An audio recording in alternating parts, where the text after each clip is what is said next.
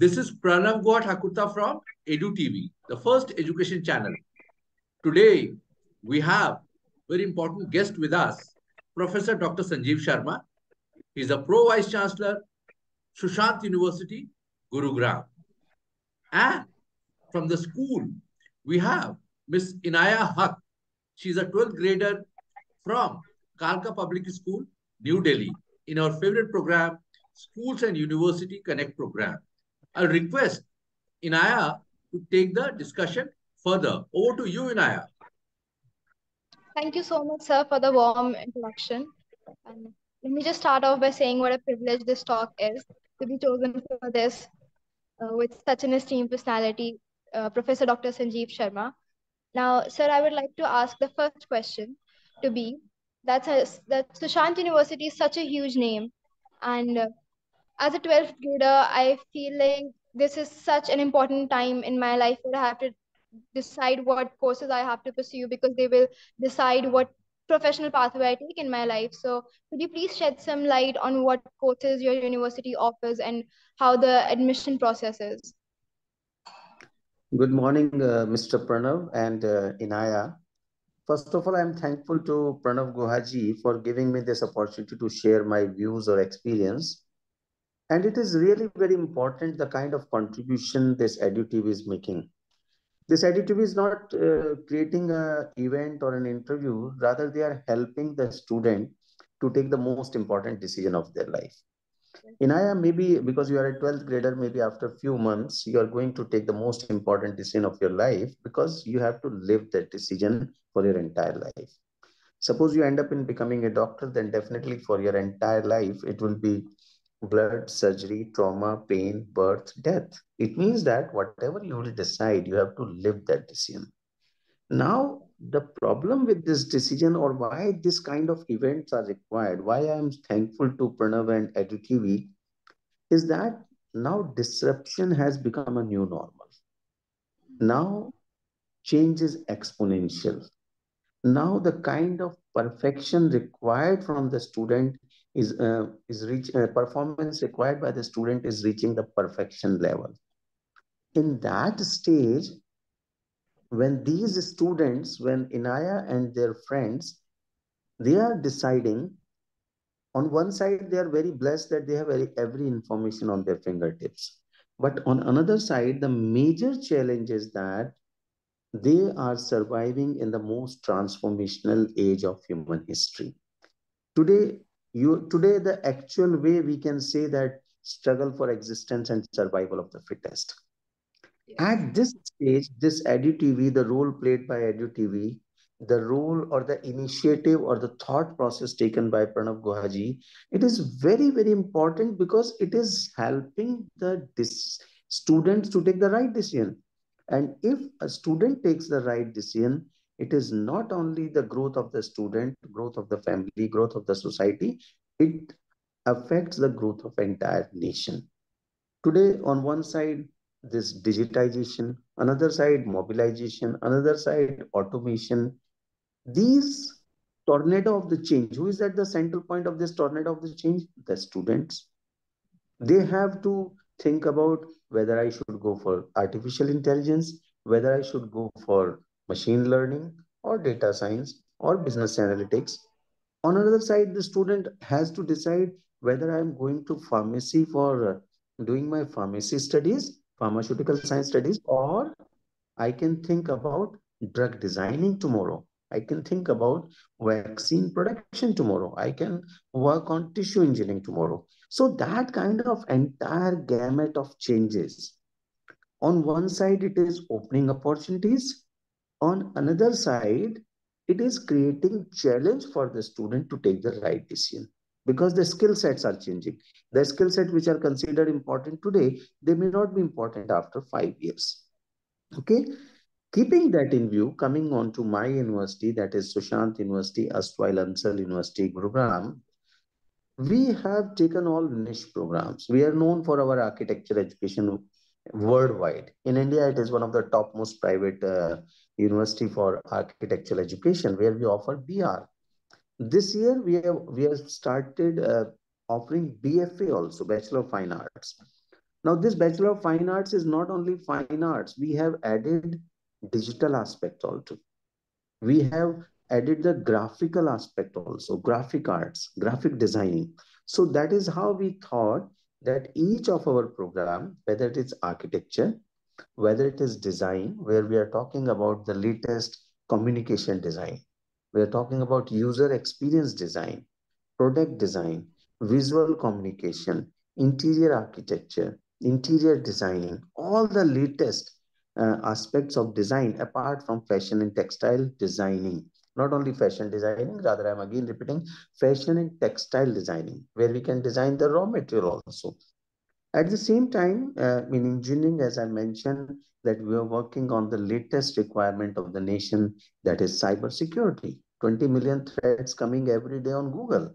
We are working on artificial intelligence, data science, robotics, that kind of specialized niche program, which will not make the learning only enjoyable, but employable as well. On the other hand, apart from this architecture, design, planning, engineering, we are offering law, where we are offering BBA, LLB, BA, LLB honors, and LLB honors, and that too with a focus on the latest aspect like intellectual property rights, like cyber laws, which is the need of the hour. When I talk about my health science program, in health science, we are not talking about zoology, botany, chemistry. Rather, we are talking about cardiovascular technology, medical imaging, and radiology. We are talking about optometry, pharmaceutical sciences, then psychology with the inclination towards medical sciences.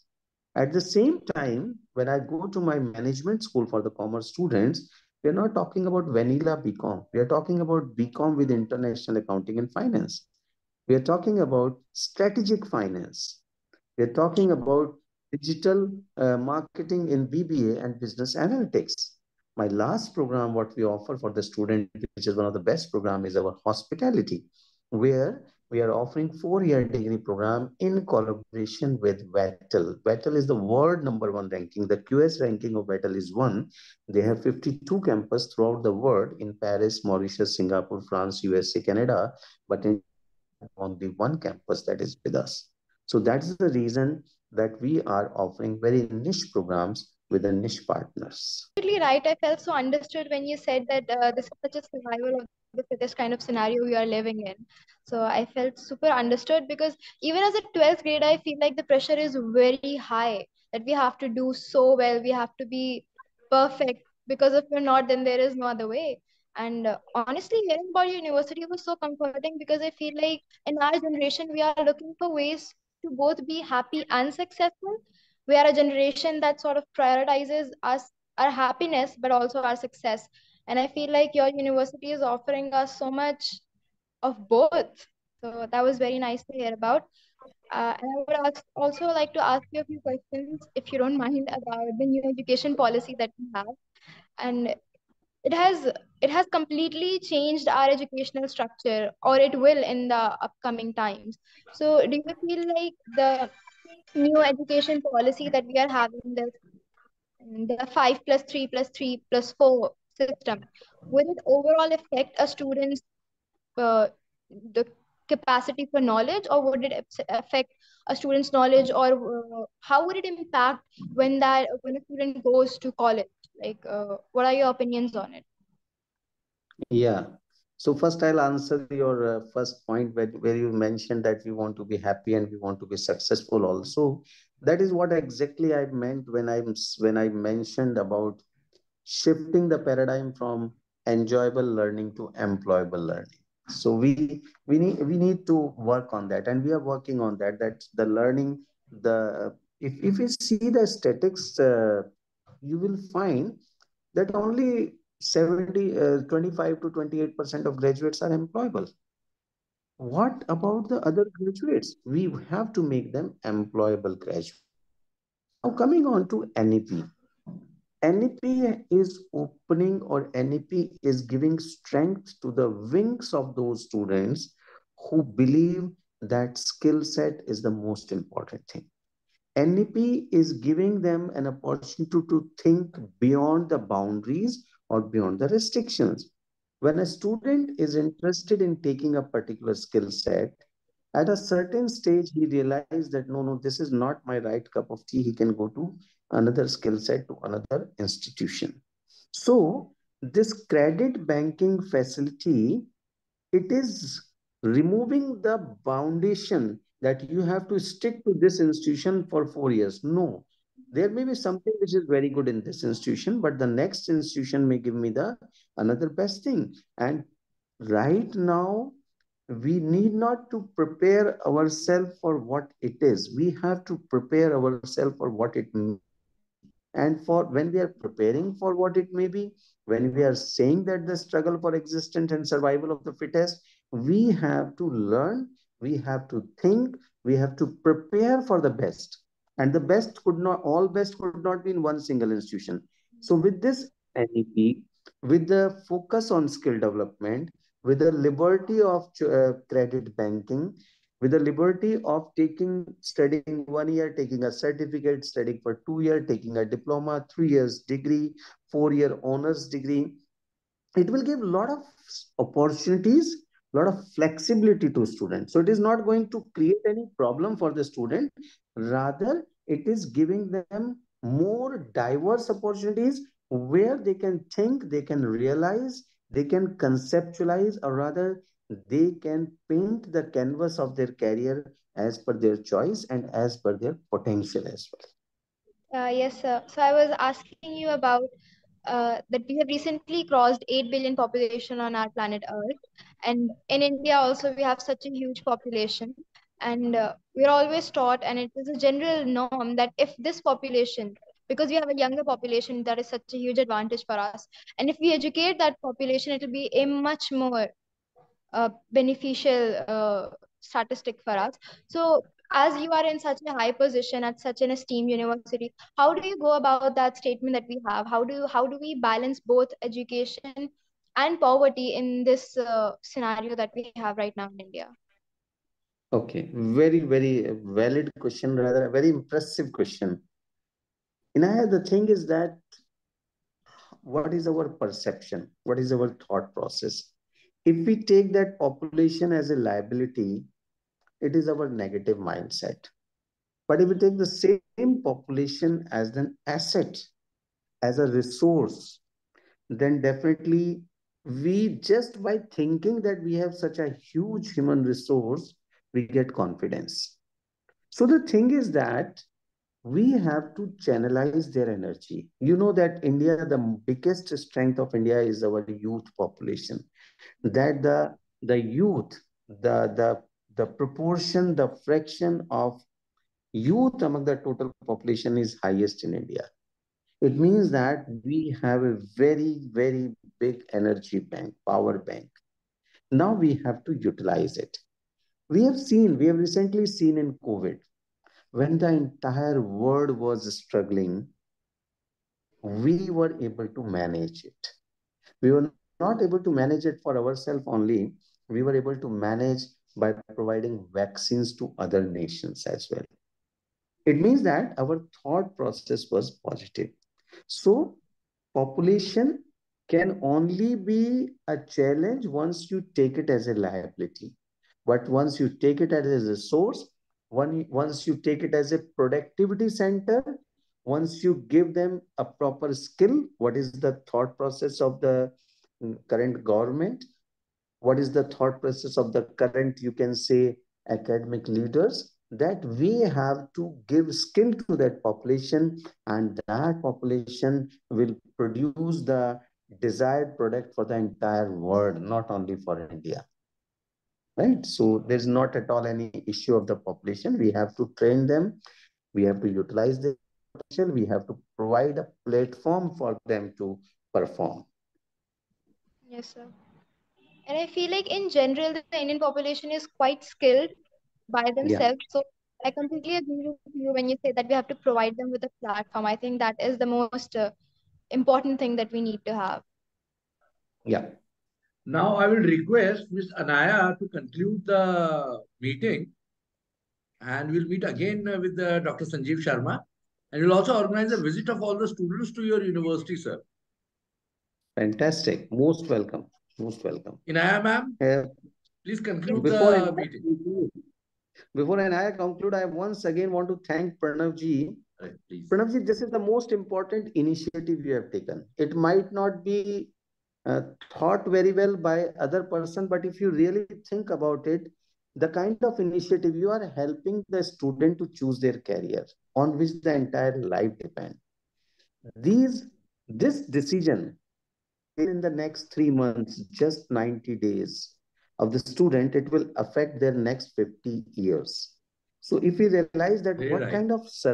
kind of platform, what kind of bridging the gap between the expert and the expertise required, that's a very important initiative. I'm impressed, rather I appreciate as a teacher, as a parent, as a member of this country, as a part of this population. I'm very much thankful to you that you have thought very differently, that yes, these are the skill experts and these are the seekers. Let match them, let connect them, let them share directly. So my sincere thanks and regards to you and your entire team for this wonderful thought process, for this unique thought process.